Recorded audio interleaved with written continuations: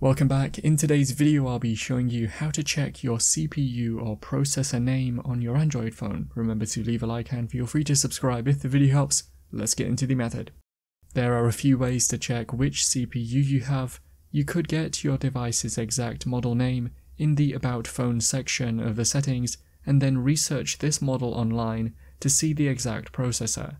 The method we'll use is to install a helpful app that will tell us exactly which processor chip we have. There are multiple apps that can do this on the Play Store. The one we're getting is called Device Info for this example. Install and open the app, and then head to the CPU tab, and it will reveal the name of the processor at the top, as well as more information about it below.